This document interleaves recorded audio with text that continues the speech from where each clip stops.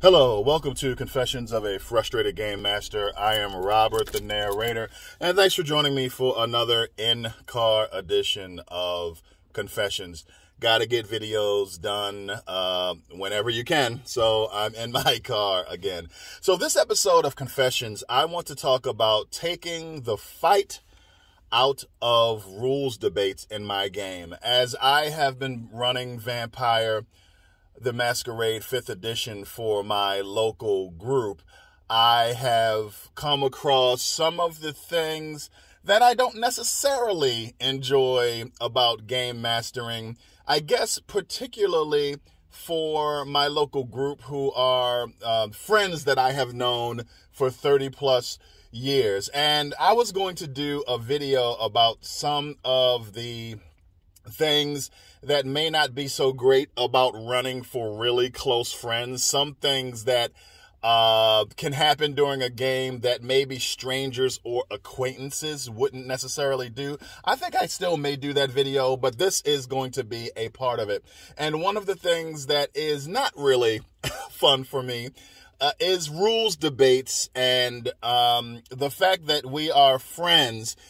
We are not shy about debating the rules and not letting the game master be the final arbiter of rules and decisions and so forth. And because we are friends and we naturally interact in a kind of one-upsmanship debating fashion, that's just how we are as friends, that really gets increased during a role-playing game when we're role-playing. And I also suspect that we have one or two players in our group who also use rules debating and debating rulings as a tactic, because they are very much I guess in the mindset of winning at role-playing games. And I'm pretty sure that we have a couple of players in my local group who use rules debating as a tactic to gain an advantage, because they look at the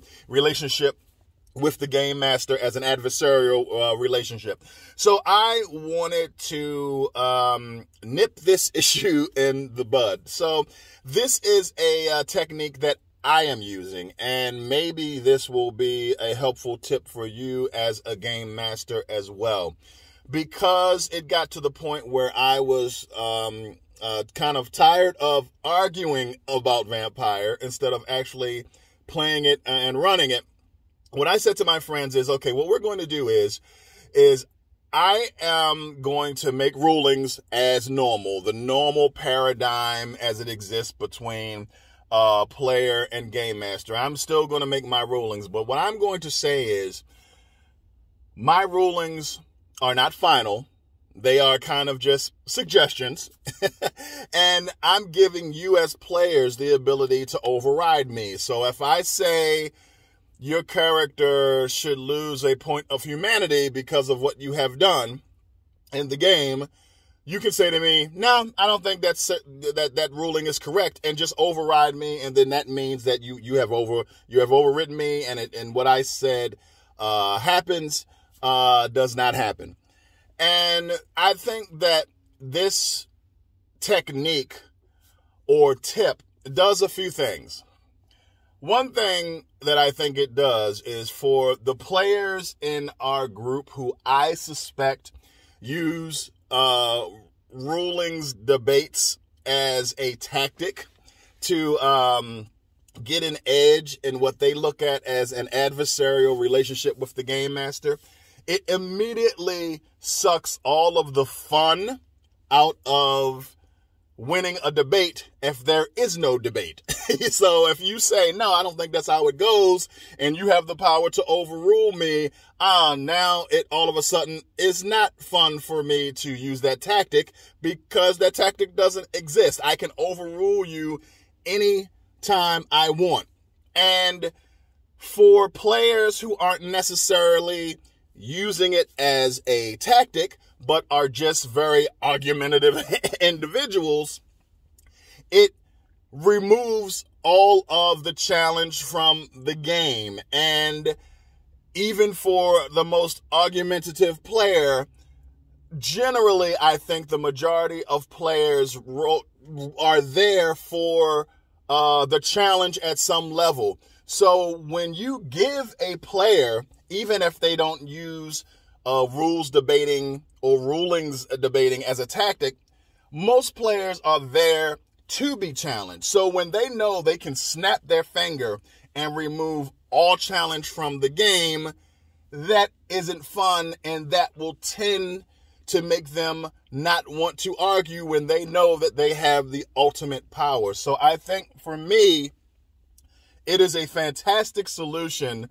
when I don't want to spend a great deal of time just arguing about the game instead of playing the game. And when you give somebody more power, it's hard for them to complain that the GM is being heavy-handed, or the GM is maybe on a power trip when they make rulings. If he has said, no, you have all of the power, so overrule me.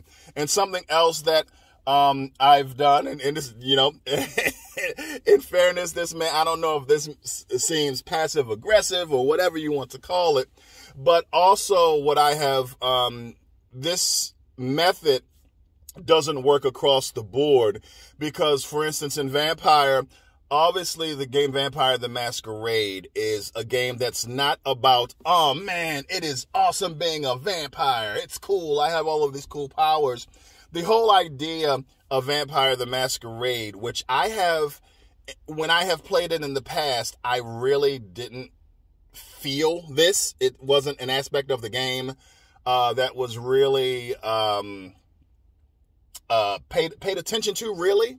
And I'll talk more about that when I review Vampire the Masquerade in a few episodes. But something that makes this technique not work is there are things that are disadvantageous about being a vampire in Vampire the Masquerade. If you're going to run the game rules as written, you can lose humanity and become less human, and that is a disadvantage. So where the problem comes in is, I do not believe it's fair if some players are going to overrule those disadvantageous aspects of the game for other players to adhere to those disadvantageous mechanics. So what I've said is,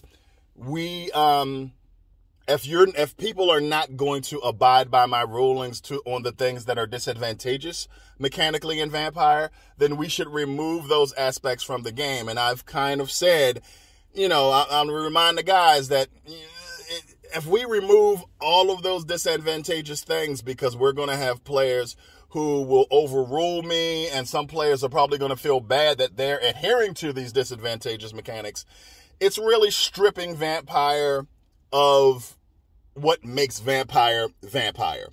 So that's kind of a little bit of a guilt trip, to be completely honest with you. So sometimes if you couch these things in kind of a way that can make a player feel a little bit guilty for their less than optimal behavior, sometimes that can be a good tactic as well. So maybe if you have some argumentative players, or players who use rulings debating as a tactic to gain an advantage because they feel that their relationship with a game master is supposed to be an adversarial relationship, maybe this tip can help. Give the player the power and take all of the benefit of them debating and trying to argue with the game master.